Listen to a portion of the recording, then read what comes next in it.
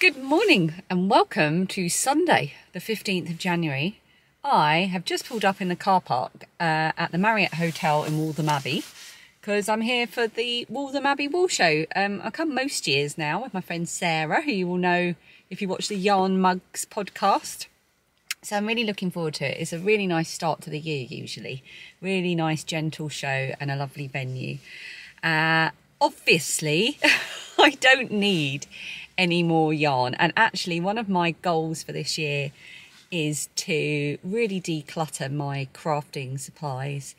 It's taking over a little bit and it's a bit overwhelming, so I'm coming to this show with a budget. I've set myself a £25 absolute maximum budget. That doesn't include the entry fee, which was I can't remember what, because Sarah bought the tickets and I will be refunding her today. But I've bought my lunch, brought my lunch with me, so I don't have to worry about that. And obviously I don't have to spend £25. I could spend nothing if I wanted to. But it's about still being able to come and enjoy a yarn show without ending up with more than I need, basically. So because I love coming to the yarn shows, they're so inspirational. It's lovely to meet so many like-minded people, get ideas, see all the patterns and the samples and what people are dyeing and so on. So I just thought it'd be interesting to sort of see what it would be like to experience that with quite a tight budget. Although £25 is a lot really, isn't it? So I thought I'd film a little vlog about my day at the yarn show and how that goes.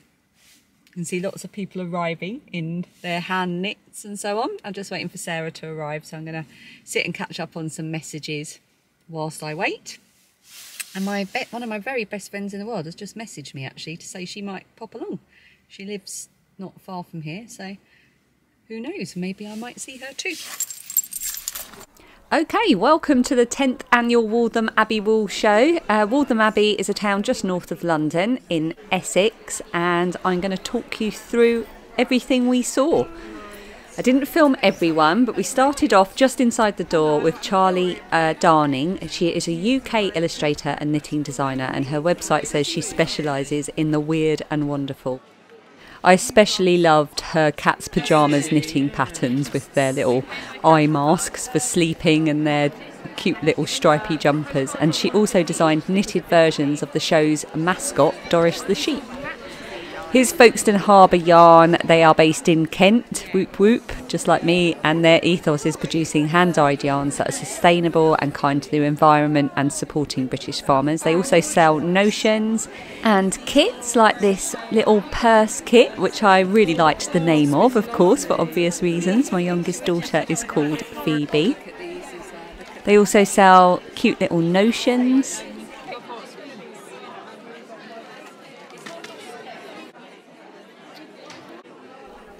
And patterns. And who can resist some beach hut bunting? Woolly Chic is Helen, and you'll recognise her stall from many of my previous yarn show visits. Helen's wool is produced from the fleece of sheep on her family farm in Wales, and she also sells her award-winning heart-spun yarn, which is 70% Blueface Leicester and 30% Tencel, which is a renewable wood pulp fibre. And of course lots of gorgeous patterns.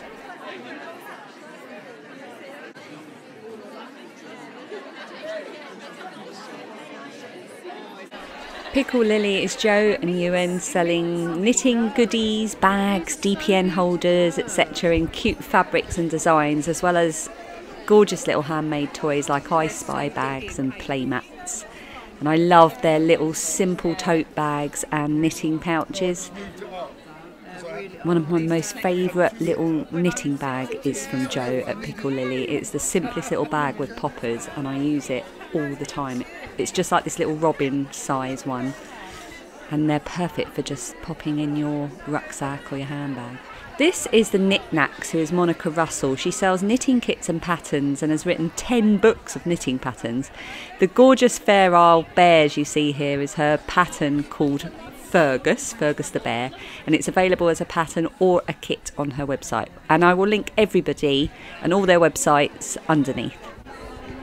Jo from the Isle of Wight is Lilliput White. She sells homewares inspired by the coast, including driftwood buttons and sea glass jewellery and these gorgeous tactile rope bowls. I think I look at this yellow rope bowl every yarn show I go to. I think I'm going to have to admit defeat and buy one soon.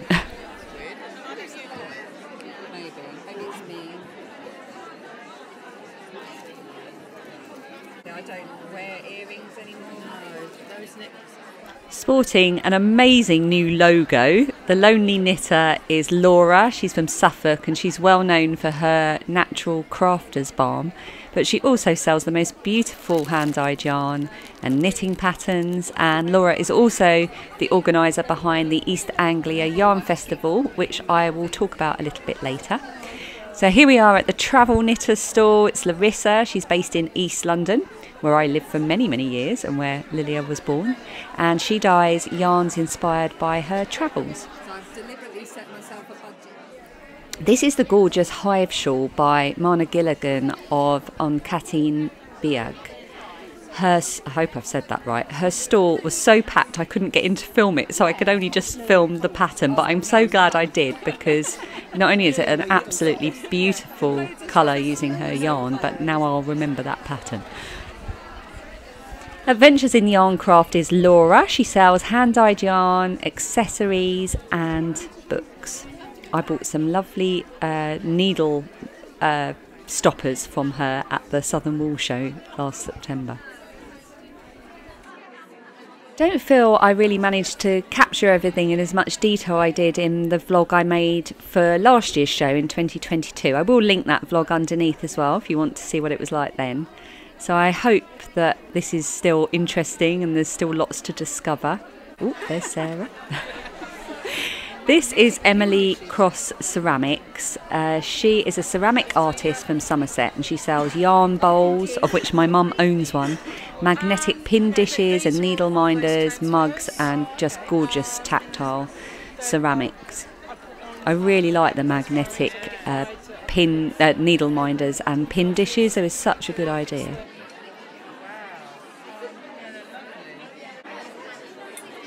Just browsing around. Do not need a new mug. Put the mug down. Walk away from the mug, even if it is gorgeous.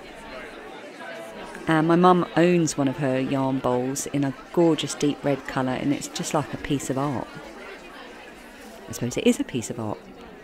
Snugby Stars Yarns is lovely Gemma, and usually her husband and kids too. At least one of her children was there at the show doing some fabulous crocheting at the stall. She sells beautiful hand-dyed yarn, prints, accessories and supplies. That's all gone through, thank you. I'll just give you a card as well. I am online after the show. Yarn is cheaper than therapy. Very true. Look at this gorgeous colourwork hat. I'm not sure what the pattern is, but I will try and find out.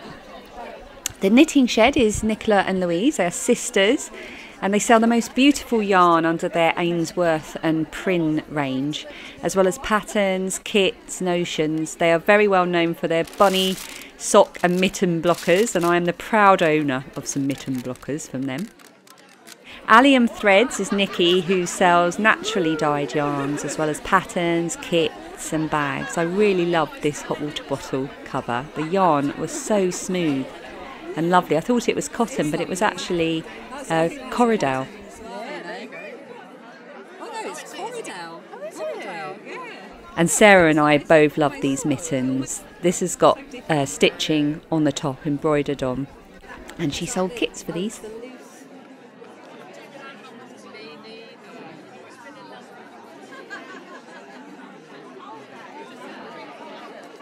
Yarn Tings is Charmaine, a totally new to me vendor. I've never seen her before at a yarn show, and she possibly has the best logo ever. It's amazing. She's a yarn dyer, a theatre maker, musician, and she started dyeing yarn and fibre as an extension of her fine art painting practice. There's just so much creativity here. Her colours are amazing. An artist I know who does like live. She also dyes fibre. Look at that. It's just such a gorgeous combination of colours. Why is everything tangled? Because it's a yarn. And here I am destroying her stall and knocking everything flying. Picture of the jaw. Yarn mixology, I had to stand back. I couldn't get too close or I would have just bought all of these. Christine sells what she calls bobbles, which are drums of stranded yarn. They're 50% cotton, 50% acrylic, and they're hand wound in gradients, and they're all just beautiful. Sarah did actually succumb and buy a bobble. Yarn she like is lovely Marcia and her stall helper Gail, selling eco-friendly plant-based yarns. She's a regular at Chatsworth Road Market in London, and she also sells at many of the UK yarn shows. The yarn is so gorgeous, and it's wonderful to have an alternative to animal fibres, and they are all so soft, so soft. I was buying some extra soy cotton yarn for a hat I'm making, but I'll show you all my purchases at the end of the vlog. I sit down and have a little chat with you about what I bought for my £25 budget. Will I stick to it? That's the question. Hot water bottle cover. Be amazing. Nice and smooth. Creative Anarchy Yarn is Hannah, and her goal is to try and keep her yarn as accessible as possible. Her sweater kits actually get cheaper the bigger the size required. Lots of gorgeous jewel tones here. Third Fault Yarns, one of my absolute favourites. Lola dyed the 3 yarns you can see in the cardigan I'm wearing in this vlog. There's 2 dye lots of Mazikeen and a one of a kind.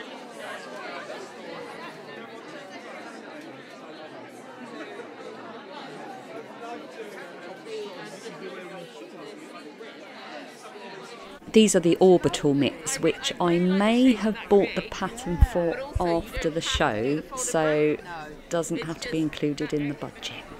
So here we are, stopping for lunch. It was sitting on the floor room only.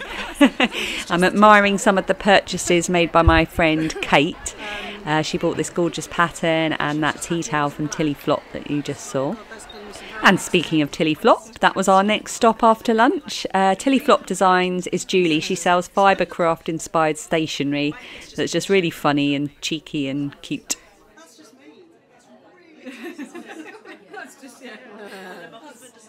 Coastal Crochet is Eleonora Tully. She's a crochet designer and teacher, and she was the show's VIP guest this year. She often runs crochet alongs for her beautiful crochet blanket designs.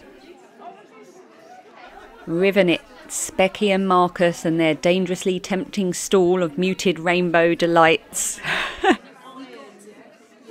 Got the pattern as well, a knitting and crochet version. Yes. This is a crochet stormy rainbow blanket, which is so effective. Really like this. There's also a knit version called the Scottish rainbow blanket.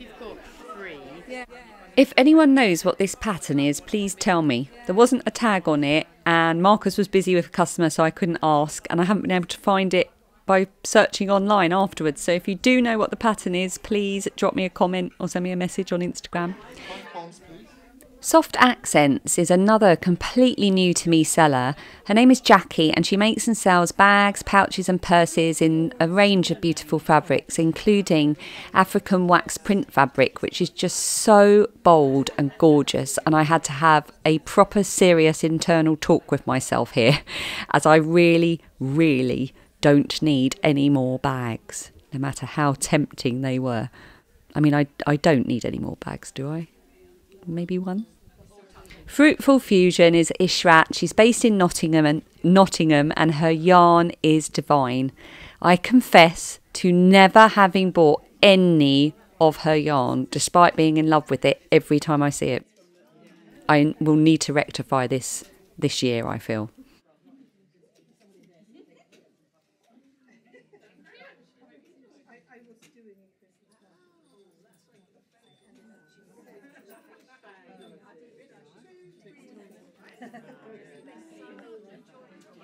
Jeanette Sloan really needs no introduction, but I'll do it anyway. She is a knitwear designer, teacher and writer, and the creator of BIPOC in Fibre, which is an interactive directory of BIPOC fibre artists around the world.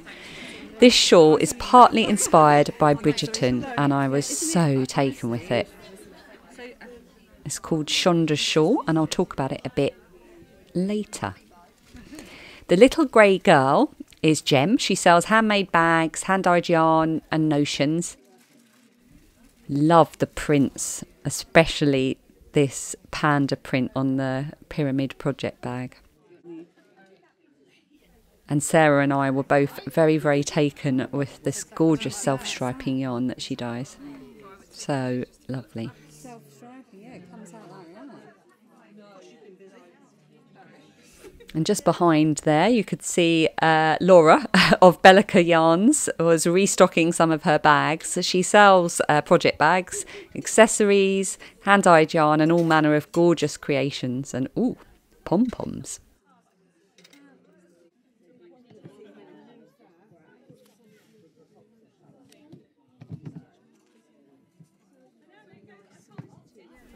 Skein Queen is Rachel.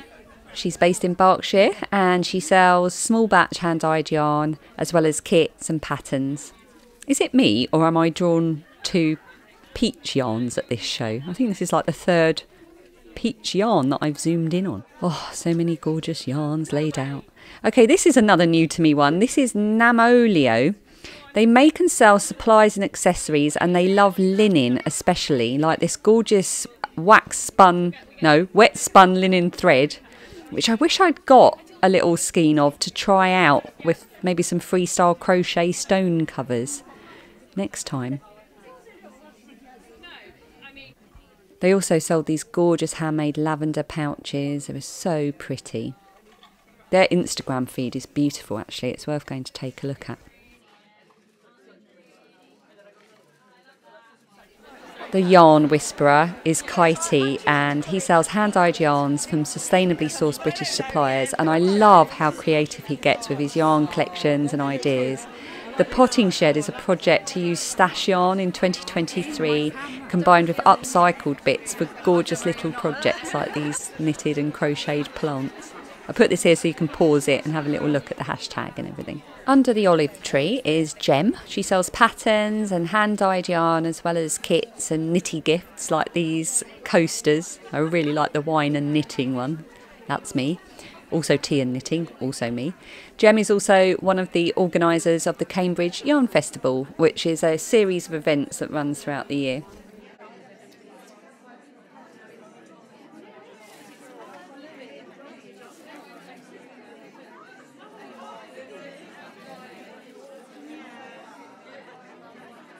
So my final stop was at Wool Decanted, another completely new one on me. It's Linda and Lisa, who live on a houseboat with their cat, and they produce blended British wool in small batches, traceable and sustainable. Their yarn labels and everything are inspired by wine and include vintages and tasting notes, which was something I really liked. I can really get on board with that. They were really lovely to talk to as well, and this was my final stop, so I missed loads of other vendors. It was such a busy show, so partly it was because I couldn't get into the stalls to film them, and also because I was so busy chatting to people and just having a lovely time. But I was so pleased to be able to film some of the new vendors that I'd never seen before. I love this hat pattern, very clever. It's called the ESP hat.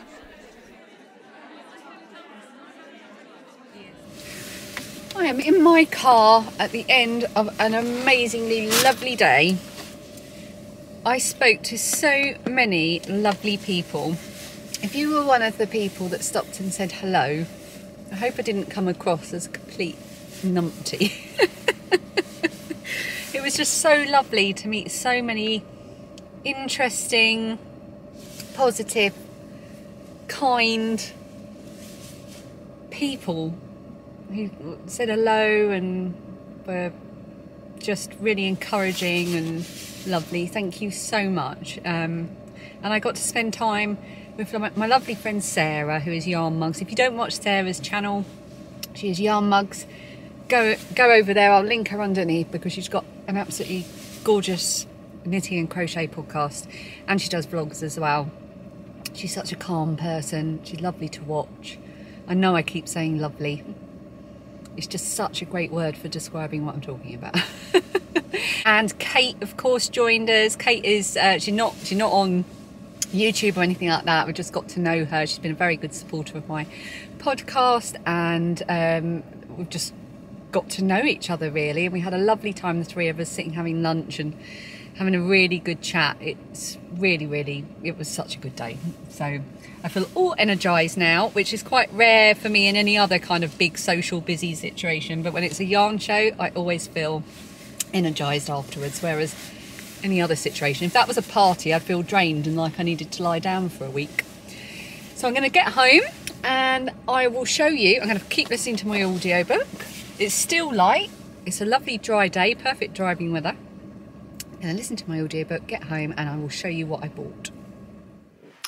Oh, I am home. Oh, it's terrible lighting, and I've got an extra piece of furniture just next to me here because we've just dismantled, well, not just, yesterday we dismantled Phoebe's cabin bed because she's getting a new bed.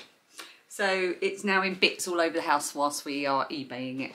So I thought I'd just end the day by showing you what I bought, but my battery light is already flashing at me, so fingers crossed. Hopefully that will compel me not to ramble. Oh, I've got lots of leaflets in here. So first of all, I just wanted to mention that, so the Waltham Abbey Wool Show is obviously in Waltham Abbey. It's every January, and it's one of my favourite ones because it's such a lovely way to start the year. And I picked up a couple of leaflets and was told about a couple of other yarn festivals happening in the UK this year. So one of them is the Summer Wool Festival, used to be known as Fibre East, now the Summer Wool Festival at Redbourne School in Ampthill. How do you say it? I'll just show you. Ampthill. Which looks great. So that's going to be happening in July. And lots of the vendors that I saw there today were certainly going to be there, so that's really good. And they're doing another one, so the same people that run the Southern Wool Show, do they also now run the Summer Wool Festival? I'm not sure. Anyway, the same people that run the Southern Wool Show in Newbury, which you've seen me go to before, I got a new one starting this year. It's the North East Wool Show. It's in the middle of August, and it's in Newcastle. So I'll just do this so you can pause it. And look at the leaflet, isn't that great? The Angel of the North there. So that's really great, a new one. And the other one is in Norfolk on Mother's Day weekend, Saturday the 18th and Sunday the 19th of March, is the East Anglia Yarn Festival, which has got the cutest little logo. Look at that. Oh, I'm going to have to change my battery. I knew I wouldn't make it. Right, give me a sec. There we go. We're all batteried up now. Let's see if that one lasts. So I stuck within my £25 budget, and it was really good actually because I like to go to yarn shows and giving myself a budget of whether that's £10, £15, £20, £25 or whatever I feel I can afford was a really good way to do it, because yarn shows aren't, for me anyway, just about the shopping. It's about getting ideas and seeing what people are dyeing, seeing all the pattern samples, seeing things knit up. And you get talking to so many people, whether it's other visitors to the show or the vendors, and everyone is so interesting. Everyone's so knowledgeable, and I just feel I come away with so much more that I've learned about this craft and this world that I so enjoy. So that's, you know, that's equally part of it as, you know, coming home with a few goodies. So it worked really well for me. So I feel like I might be able to maybe go to a few more yarn shows, set myself a low budget and just enjoy it. Okay, so what did I spend my money on? First of all, so we did a whole round, and Sarah was buying, oh, I've just remembered there was one thing I meant to buy and I didn't. I was going to buy the Waltham Abbey Wool Show pin. I have to wait till next year now. And I could have done it as well, because that would have been within budget, I think, because I had a bit left over. So we did a whole round of the show, and then we sat down, we had a bit of a chat and some lunch, and then we went back and made our purchases, although Sarah did make a few purchases like before we'd even taken our coats off, which was very impressive. Well done, Sarah. And one of the first things I saw in the first room was this kit, and I couldn't get it out of my head, so I went back and bought it, and it was very reasonably priced at £13. It's from the Knitting Shed. The lovely ladies at the Knitting Shed. Oh, I'll take it out actually so that there won't be any glare on it. So here's the pattern. They're colourwork mittens. I'm currently nearly finishing a colourwork hat, and I want to keep my hand in and do some more, and it's only 2 colours per row, so that's good. And they're quite a small project obviously, so I bought the kit. I bought this particular colour combination because they had various samples made up. So it's the Seraph Mitts by the Knitting Shed, and you get the 4 balls of Jamieson and Smith, the 2-ply. Come on, camera. There we go. There they are. Obviously not in the best light because we are under false light now. But you get those 4 and the pattern for £13. So that was my first purchase. I also bought from Marcia and also Gail, who's helping out at Yarnsulike, who's very local to the Waltham Abbey Wool Show. She said she lived right nearby, so it's a really handy show from her. And Waltham Abbey Wool Show were celebrating their 10th year this year, and Marcia was saying she's done 7 of those years, which is amazing. And she sells all plant-based yarns, cotton and popcorn and soy and so on. And I bought 2 balls of this burgundy colour of her soy cotton yarn to make a hat for my friend who currently has no hair due to chemo treatment, and because it's so soft.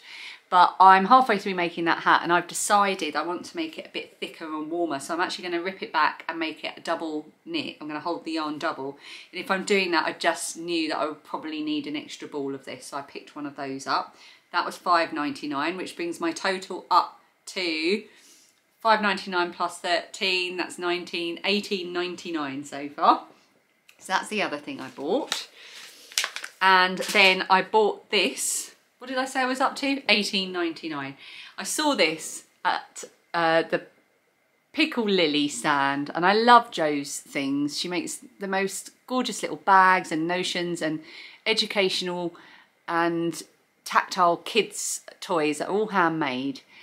And I've got a few of her little bags and notions things, so I bought this because it had frogs on it. It was the only one I could see with frogs on it, and when I was growing up I used to collect frogs, and it made me feel a bit nostalgic, and I just loved the colours. And I needed an extra DPN holder, so I treated myself to that, and that was £3.50. So that is now, do you know what, let's not humiliate myself by trying to do maths in my head. Let's just get this on the calculator. £18.99 plus £3.50. Okay, so we're up to £22.49.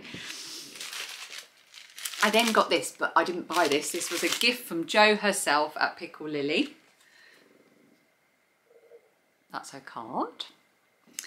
And she said, she gave me this as a gift because it's yellow, and it's one of her gorgeous little notions pouches. So you've got a little ring here to keep your stitch markers and bits and bobs on. This tape measure ribbon is what you use to tie it, and then on inside here you've got this little bit as well, so you can hook your progress keepers on there as well. You can have your scissors in there. So I'm going to put this into use straight away. Finally, I bought a pattern. Now, my friend Kate, who I met up with while we were there, she bought this pattern, and I looked at it and I thought, oh, that does look nice. And then I went and saw the sample at Jeanette Sloane's stall, and I couldn't get that out of my head either. Now, I won't be making it in these colours, and it's hard to show you from the pictures because it's a very, very big wrap. It's called Shonda's Shawl. It's by Jeanette Sloane.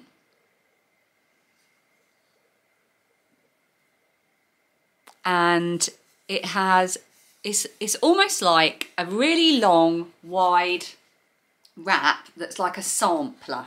So it has all different sections in it. So, and all I could think was, it'd be brilliant because I will learn some new techniques, because there's certainly stuff in here, like this bit here and this bit here, which I've never done before. So I'll learn some new techniques and I won't get bored because, by the time I get bored with the section, I'm going to be moving on to something else. It's also made in DK weight and it's very big, so I think it's going to be a fantastic stash buster, which is what I need this year. And how much have I got left? So I've got £2.51 left. And because I can't remember, I just used my card to pay for this and I can't remember how much it is. So let's just say this was £2.51 and that brings me up to £25. There we go, I've done brilliantly. And that was my day. So once again, oh, and I forgot to say as well, I got to meet Denise at last from Dear Designs, and she was wearing the most fabulous flamingo jumper, and it wasn't until afterwards that I wished I'd snapped a little selfie with her so I could have put it on. And I bumped into one of my best friends in the world. Becky was there with her sister because she lives only half an hour away as well, so I bumped into her a few times. And I wish I'd taken some pictures of some of the people I was with today, but the day just whizzes past, it goes so fast, and it was just such a good day. So now I'm going to go and take a couple of paracetamol because I've got a thumping headache. I'm going to have a few pints of water and then a glass of Prosecco. And I'll see you again in the next video. Thank you so much for watching. Don't forget to hit like if you've enjoyed this video, and if you're not already, don't forget to subscribe. It really helps my channel to grow, and for that I thank you. And I'll see you again very soon. Bye.